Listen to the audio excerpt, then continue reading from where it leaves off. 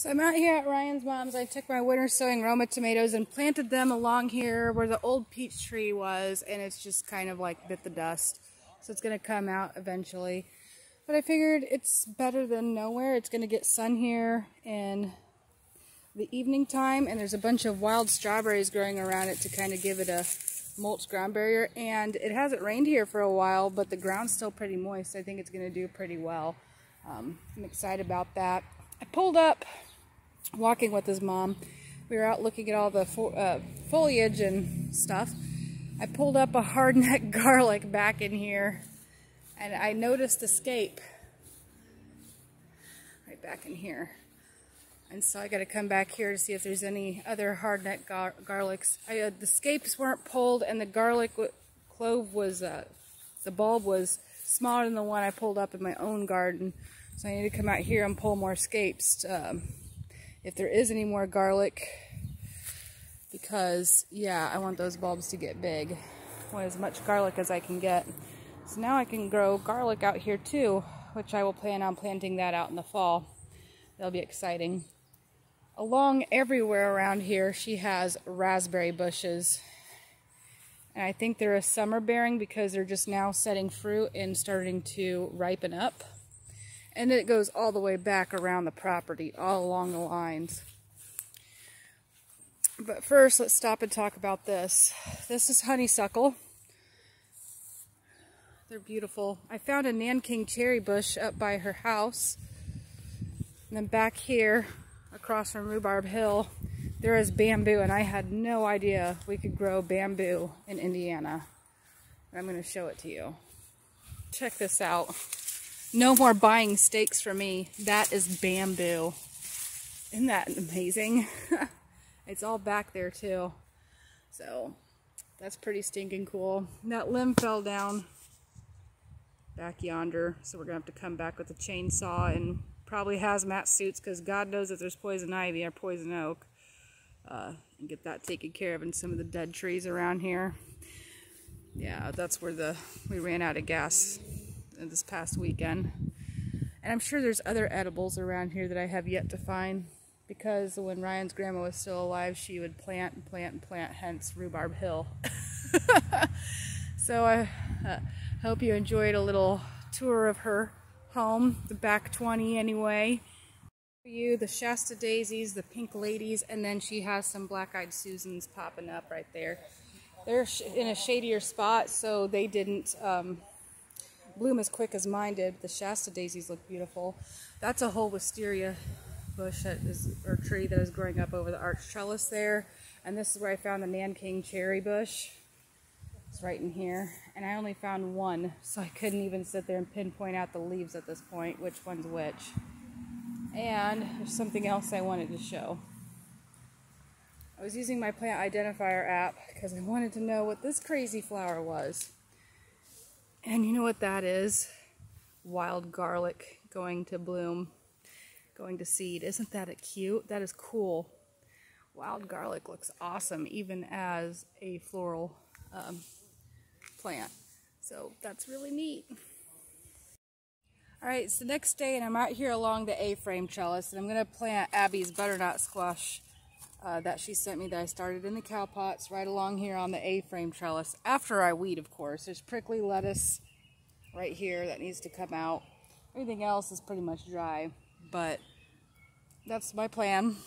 I'm going to take care of that, and I'm going to sow some more seeds and do some watering tonight and harvesting more peas, because I got peas every day, and that's great. So I'm going to harvest while there's good harvest on the peas. So yeah, ooh, look, I'm getting shoulders on my carrots. They're getting to be a pretty decent size. They'll be ready to harvest before long. That's exciting. Then I could pluck those out and slap some more seeds in. Don't know what I'm going to plant there yet, but I'll figure something out. So it's funny, I used to think that prickly lettuce was crabgrass. I guess that's what I've always been told it was, but it is not. It is prickly lettuce. And I'm sure it as well has medicinal properties, but I'm not aware of it yet. I like to take my garden spade, oops, threw that in one of the containers Keely's going to plant in. I I like to take my garden spade and get really deep down underneath that root system and get it out. And this other stuff can just go.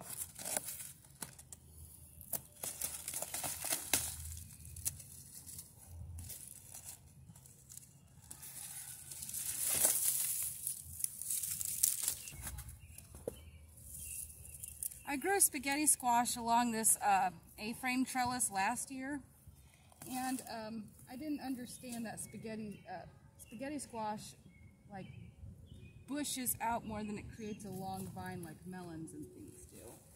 So it didn't work out as planned, but it still did. It still ran up it a little bit, and I got spaghetti squash off of it, so it wasn't a total failure. It just wasn't the ideal spot for it to grow. It would rather have a cage around it than grow up a trellis.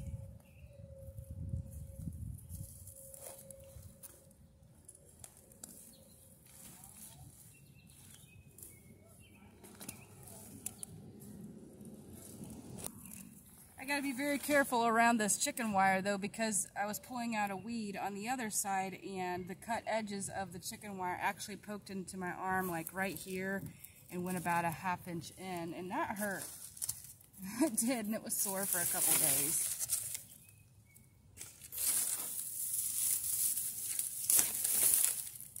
I do need to pull off these bottom leaves. They're done.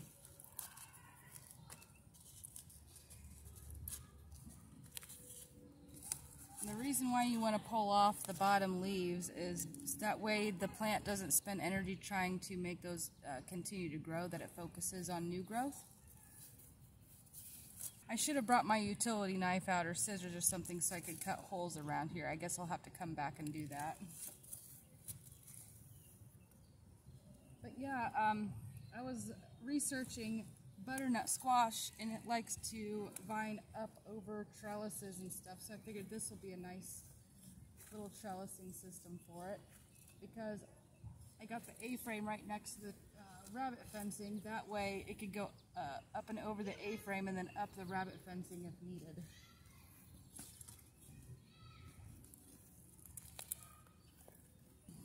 I gotta give the garden a good watering tonight.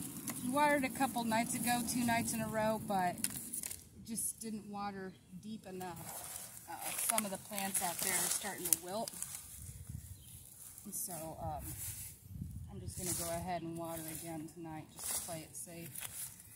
Although there is moisture still in the ground, so maybe I shouldn't worry about it. Maybe it's just stress from something else.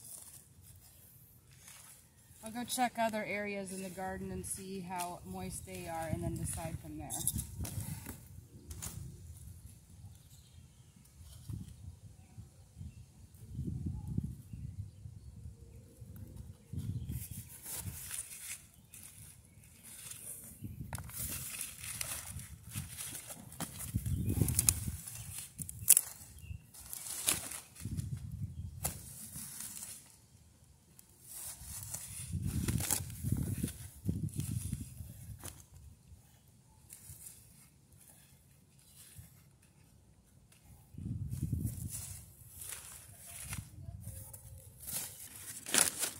I love the simplicity of these cow pots, just so you know. I love the fact that I could just take them and bury them in the ground. They hold moisture better than those peat pots I have. This is the first peat pots I ever have, so I don't really have an opinion on peat pots in general at this point, but I do like these cow pots more than the peat pots that I did buy. I like the fact that it's also adding composted cow manure into my soil on top of it. So that's my takeaway from those experiences this year. I think on this side of the arch trellis where I planted the Chicago pickling cucumbers is where I'm going to plant the dill. You see I have a lot of weeds growing back the grass, so I'm going to go take the hoe after it first and then sow my dill. I made a mistake, and when I was clearing out the weeds and whatnot, I took up my nasturtium planted there. So I grabbed my seeds of change dill. I bought that at Rural King the time I bought those pelleted romatomatoes, and I also grabbed some zinnias. They're not gales, but I don't know how big those are going to get, so I got a cut and come again mix. I also have some giants and some of those white polar zinnias from Baker Creek. So I'm still going to plant Gale's, just I think I'm going to put hers in a container. That way I can monitor that better. Because my winter sowing stuff, those flowers just aren't coming up. Those are my calendulas, and I'm not sure what's going on there. Maybe I need to research it a bit more. Anyway, and then I figured since we're on an arch trellis, why not plant some morning glories? So yeah, I'm going a little bit above and beyond here what I had set out to do. That's all right though. Let her grow. So I want to plant out my dark purple opal basil, okay? But I have a predicament. We're supposed to plant basil with tomatoes, right? Well, look at that. I don't have the space for it. And some of my peppers look a little stressed out. But I checked the soil and everything's still pretty damp, so I just can't worry about it.